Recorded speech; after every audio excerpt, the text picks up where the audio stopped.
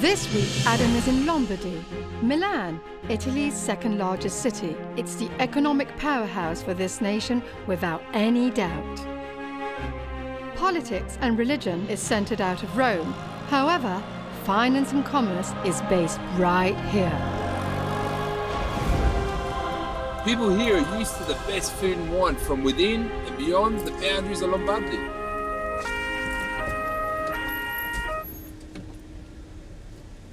This is gonna be fun.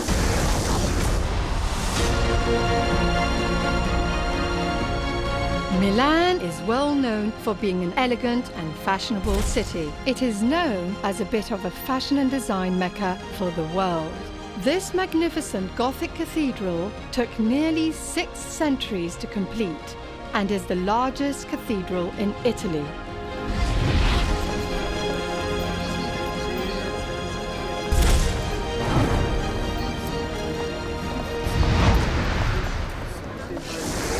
As you can see around me, Milan is full of treasures.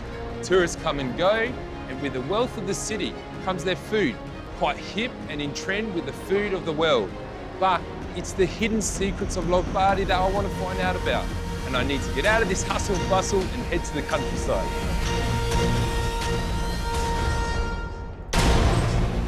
Adam starts his pilgrimage in Milan and heads to Gorgonzola, then up as far north as Taglio.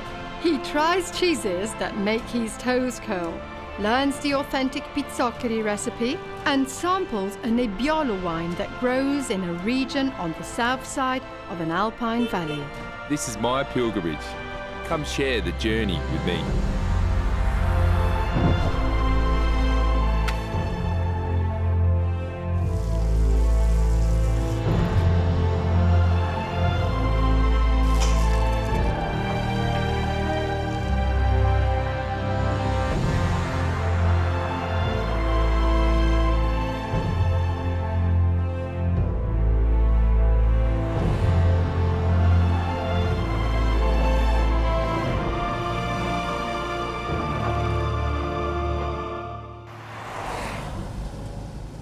Lombardy produced some fantastic cheeses, and these cheeses are used throughout many different types of pasta dishes in the area. From the aromatic smell of Gorgonzola, one of my all-time favourites, to the next village I'll be visiting, where this cheese gets its name from. Coming up, Adam finds Gorgonzola and tries it with an exquisite pasta recipe. Gorgonzola cheese was being made here in the 15th century. There are records of cattle coming down from the Bergamo Valley in the autumn. They utilized the local milk supply, and from this bounty, the cheese was made. There are 5 key elements to making Gorgonzola: oxygen, time, acidity, temperature, and salt. And this is the very first stage where the milk comes into these vats, and it's pumped through the pipework over to the pasteurising area.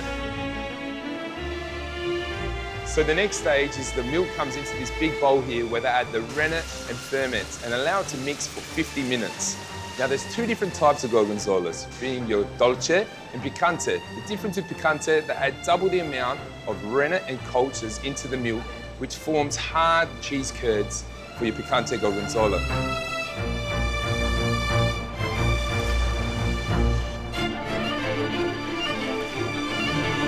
So right behind me, you can see the guys are adding the cheese into the baskets by hand, and they're treating it like a baby, which is a very unique process. It comes into this hot room, about 21 degrees, where it rests for 8 hours, and it shreds a little bit of its weight. And the DOC label is printed into the cheese, which guarantees quality.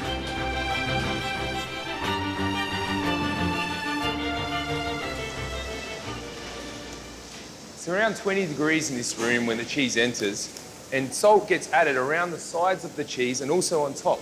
And what this does, it helps form the skin to our Gorgonzola. From the milk arriving to this final stage here in this chilly cold room around 4 degrees, it's about 90 days for the dolce and 120 for the picante. Now walking around this factory, seeing all the sights and smelling this cheese, I can't wait to dig into some dolce. Really big on the palate, nice and creamy. And now to picante. Still creamy and rich, but really sharp and tannins on the palate. I don't know which one I love the most. With my knowledge on how Gorgonzola is made, I want to know a local pasta dish using Gorgonzola. And I have Chef Piero and his daughter Paola here to show me a great dish. Ciao. Ciao. So what's our dish today? What are we going to be making? Penne with gorgonzola and pepperoni. Pepperoni, so peppers, red peppers. Le loro penne. All right, so in with the penne. We're adding some leeks into the pan also. This will be interesting. Yeah.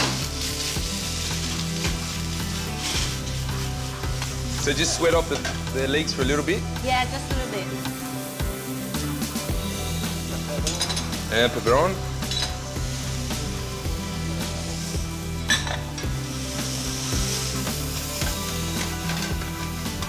We can cure this. So just add all of it into there? Yeah, you just put it inside. Let me see if it's right.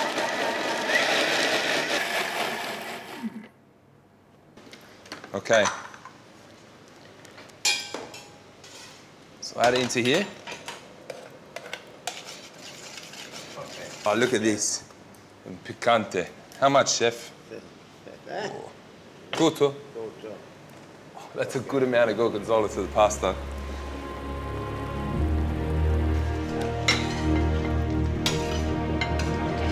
Okay.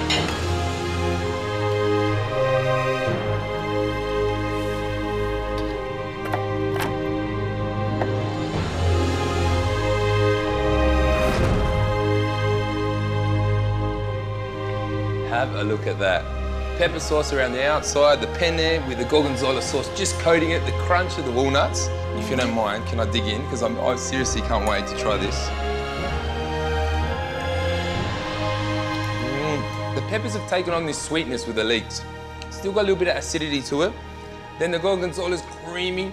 And then my favourite parts of the dish is the walnuts. The crunchy, sweet walnuts on top and the perfectly cooked penne. Piero. Grazie. Grazie. Grazie. Coming up after the break is a recipe from the alpine slopes of the Valtellina, pizzoccheri. Telio is perched on a large terrace, 850 metres above sea level. There is a very unique ingredient that's grown in this area, and it's buckwheat. So I understand from the buckwheat they created a pasta dish, and a very unique pasta dish. So here it is, pizzoccheri. About 1 centimetre thick, 6 centimetres long, looking more like a noodle, quite soft, but you know, quite coarse texture as well. First of all, we need to put the potatoes and the cabbage. Okay. Because they take a longer time to cook. Okay, and this is salted boiling water? Yes. Fantastic. So how long do we cook the potatoes for, around about? By 5-6 minutes. Okay, and cabbage as well? Yes. So this dish is cooked all in the one pot? Yes. The pasta, the Together. cabbage, the potatoes, Yes, everything? Yes, yes. To mix the flavors in the end of the product. This is the type of dish that I like. So Simone, do you make pizzoccheri with any other sauces like nap sauce or meat sauce? No. Only with this original recipe that only with the local products. Yeah? And local cheese, local butter, and local cabbage. So No other thing, no tomatoes, nothing. So the tradition this says one. only these Yes, ingredients to yes, make yes. pizzoccheri with. If you want with tomato, you make spaghetti. Okay. The important thing is to separate the pizzoccheri when you put in the water. Then just gently mixing it through. Yes. Okay, so all the flavour from the cabbage and potatoes now is going to go into the pasta, yes? It's important to cook it together, everything together, and not separately. Never separate? No, never. We start drain So you remove it? little. Yeah? So the potatoes are still holding their shape. The cabbage is obviously nice and soft. It's important to drain very well. Yeah? Yes. And we start to make layers. So you're making layers like a lasagna? Yes, exactly. Very interesting. Then we can put some casero cheese. Uh-huh. No parmesan yet? Some parmesan. Perfect. And Wow. then another layer. Okay. So you're layering the pasta up with the heat, the cheese will obviously melt. Yes. You get a nice gooey centre. Perfect. Now we have to finish this dish with some butter and garlic. Butter and garlic? Yes, we can finish the dish.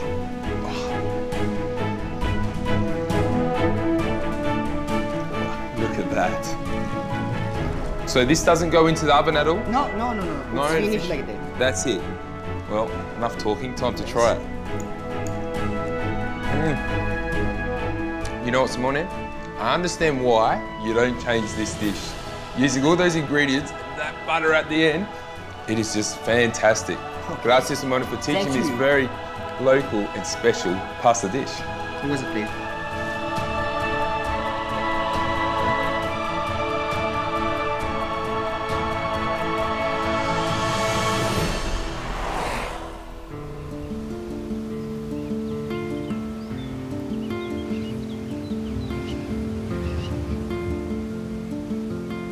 The valley behind me was once known in the ancient Roman times as the Valley of Telio, but today Valtellina produces some exceptional wine, grown and produced in a very interesting manner. And I have Graziano, who's going to explain a whole lot more about it to me. Ciao. Ciao, piacere. Piacere. Now, Graziano, tell me a little bit about this beautiful area. It's actually one of the longest valley of the whole Alp. Really?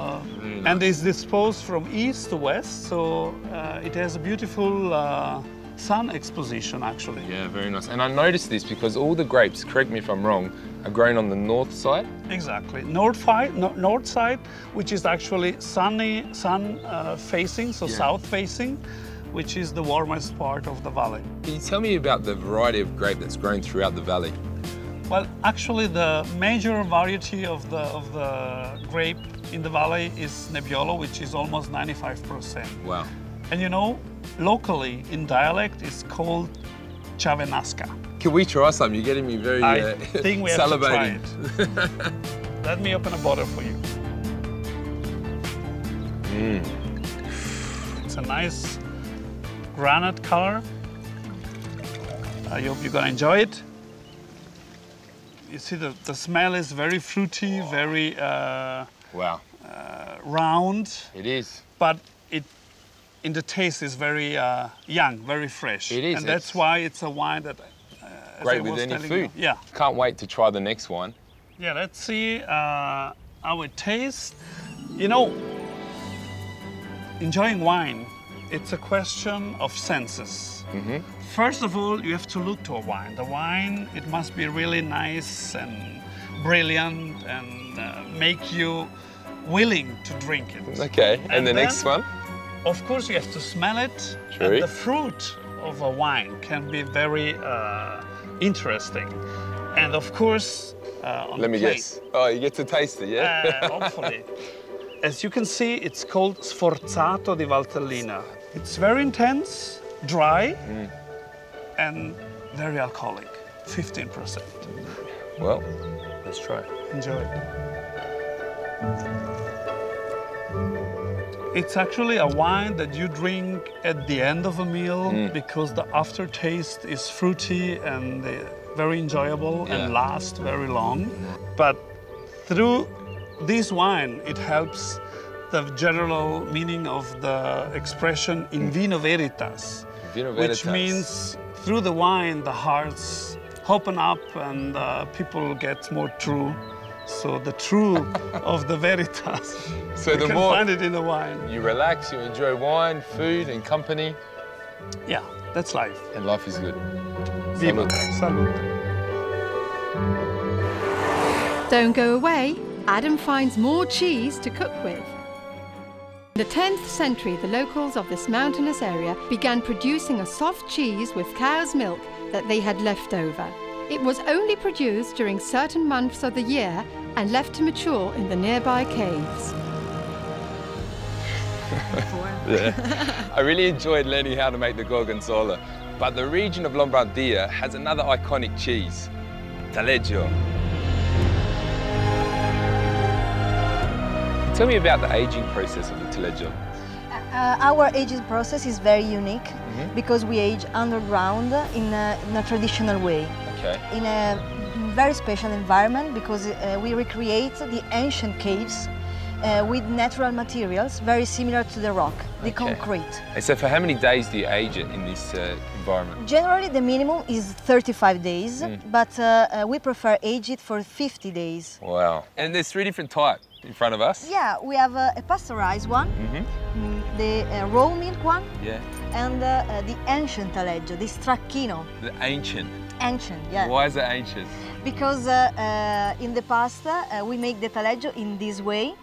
Stracchino means tired milk, because they make the taleggio when the cows are very tired, because during the summer we take our cows and we bring them in the top of the mountain. All the way up there? Yeah, in the top. And the cows are very tired because they have walked a lot along the mountain. It's very unique taste actually, that little bit of a skin, from the cheese, but then it's still inside is nice and soft and tasty. Because the traditional is made with raw milk and without lactic starter, without nothing, it's just milk. And so the texture is very different. Okay, and the next one we have is the raw milk. Here in Val Taleggio, we make the taleggio with raw milk. Ooh, that looks good. Nobody make it with raw milk. No one? No one, that's just here in Val Taleggio. So truly unique to this area. Yeah, but because if you use the raw milk, the taste and the flavor change a lot. The pasteurized one is good, but is flat. All right, I'll try. That raw milk. You see also the texture is very different. It's more creamy. Definitely.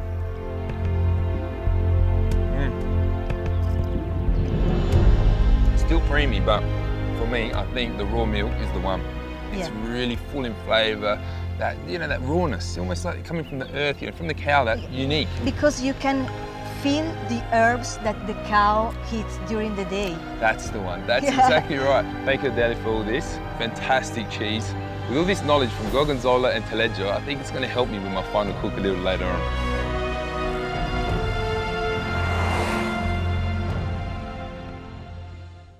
This next recipe is a tribute to Chef Simone's pizzoccheri because I'm using buckwheat pasta, and also Chef Piero because I'm going to pinch his walnuts from that dish. It was fantastic. I'm making buckwheat spiral pasta with taleggio, gorgonzola, and my favourite, spinach. For the full list of ingredients and method, visit Adam's Pasta Pilgrimage. To start this recipe, we need to take our buckwheat pasta and add it into our boiling water, pinch of salt. There goes. Give that a little stir. It's going to take about 6 to 8 minutes. So in that time, we're going to make our sauce. We need to prepare our spinach. My nonna always used to make me spinach, and she gave it to me because she's like Popeye, get that greens in me, So I'm adding it to my dish with all that beautiful richness of taleggio and gorgonzola. So help getting you a little bit of greens into this pasta dish. And then we're just gonna chop this up. There we go. Now, spinach loves butter. So don't be shy. And a splash of olive oil just to stop it from burning the butter. And in with the spinach. Bring the heat up a little bit just to saute that away. Don't forget about your spirals in here, the buckwheat spirals. Take a little bit of that pasta water, add it to your spinach. Will just help wilt it down. Just a small pinch of salt to our spinach. A little cracked pepper.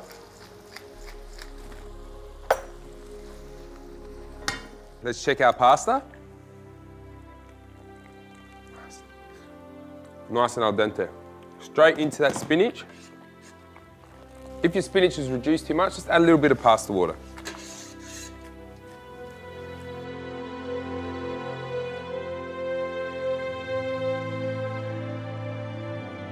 Taleggio, it's one of those unique cheeses. It has a quite distinctive smell to it.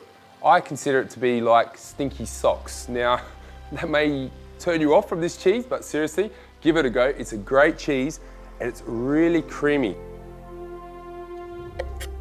Grabbing your taleggio, just chopping it into little pieces. Straight into the pan. And my gorgonzola. Oh, look at that. Those beautiful blue veins running through the cheese. Just a little bit more gorgonzola because I don't think I ate enough when I visited the factory, I think by the end of the day, being there, it started coming out of my ears. touch more cracked pepper. Mix through. Look at that. Look at the beautiful taleggio and gorgonzola. Just come all nice and oozy. Cling to our buckwheat spirals. Now, just like Piero, I'm pinching this idea. Just some fresh walnuts over the top for crunch. All there's left to do is try some.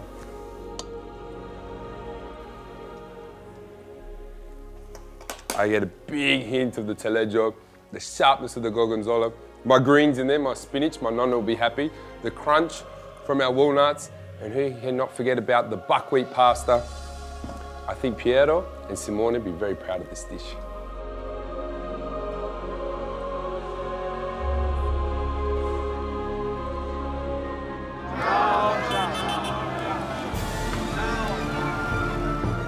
On his journey, Adam has travelled south to Sicily and Naples, where commercial pasta makers started drying spaghetti and selling it to other regions of Italy over 850 years ago. He has stood in some of the oldest dwellings known to humanity and seen the richness of thinking, culture and food in Bologna. Adam has met so many wonderful people from the Tuscan plains and the Umbrian hills to the streets of Rome. There is no doubt that pasta is directly linked to Italian culture, and every time we use pasta, we build on that culture. So I guess we need to keep exploring pasta, and perhaps we all need to take up a daily pasta pilgrimage. For this episode's recipes, stories and more, visit adamspastapilgrimage.com.